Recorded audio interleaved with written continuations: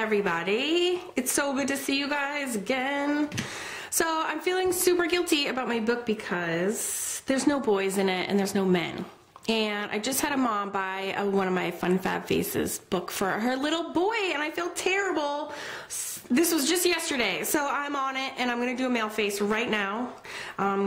This is gonna be a free video for anyone who's interested in. And I'm gonna try to make it quick but satisfying. And I'm also gonna have free printables for some boy faces coloring pages available on my website, coolmamacrafts.com. So that anyone who wants to kind of augment the book that they already have, and if you want to have a little boy, if you're a girl who wants some practice doing other things besides female faces, can go on there and just print them out and get started. All right, so the biggest difference, or I always start with my oval, correct? If anyone who has the book or has done my class knows that I always start with an oval. But here's the biggest difference with head shape with a man and a woman, which is that the woman's face, I'm going to zoom in here a tiny bit, is the woman's face is genuinely always oval, always nice and soft, right? Especially down by the chin region. This is nice and soft. And the neck is thin. When I draw fab male faces, generally speaking, the biggest difference is that my jaw is squared and my neck is thicker, okay?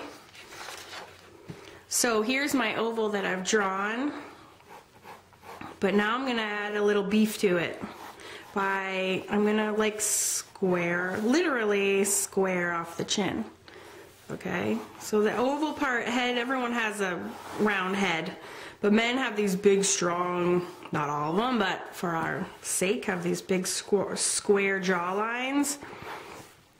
And also much thicker necks, okay? See how thin hers is? If this was a male's neck, I would do it much fatter, thicker. All right, so this guy's tough already, and all I have is a neck and a square chin and some shoulders. Okay, now as far as placing our features, that's exactly the same as it is on our females, as it is with our female faces, okay? So remember, we're gonna draw a vertical line down the center, a horizontal line right across, okay? Do you remember our next step? We're gonna slice this in half. That's gonna be our nose line, and again, we're gonna slice this in half again. Okay, this is just like the book. And our ears, we pop in right here. Look, we have our little ear lines. Again, this is anatomically actually incorrect, but when you're just drawing some fun fab faces, it's actually, it makes perfect visual sense to pop them in there. So that's what we're gonna do. Our nose is down here. Now, men's noses are, when I draw them, this is a little wonky, it's a little cartoony, but I'm gonna do them much simpler than when I do my female noses, okay? This is a little bit more grace and elegance to it, especially with the shading, and I'll render the male's face in as well. But there's a lot more detail here, and we're gonna go less so on my male face, okay? As far as the mouth goes, the location is exactly the same, right? Everybody has a mouth. But instead of these curvy, fancy lips that can be quite big and luscious, we're gonna keep the men's lips rather thin. Okay? Like super, super thin. Because I don't really want to make big, luscious men's lips. Now, don't get me wrong, in person, I like some big, luscious men's lips, but when I'm drawing them, not so much, okay? And then the eyes are going to be quite small compared to that of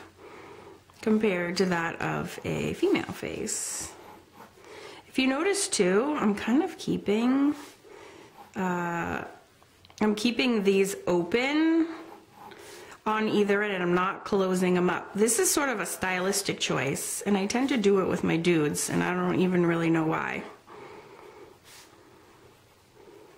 Okay?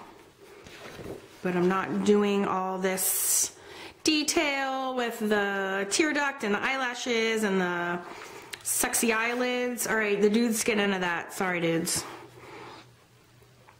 He looks a little grim. I might have to change him. He's like a nice, oh, he's so nice. Looks a little sad almost. All right. But he does look male. And then, of course, if you want to, you can add this, the Adam's apple. Is that, sorry. It's this bulge in their neck. It's like the sign of a male. And then if you want to, you can draw some like stress lines because they have so much work to do.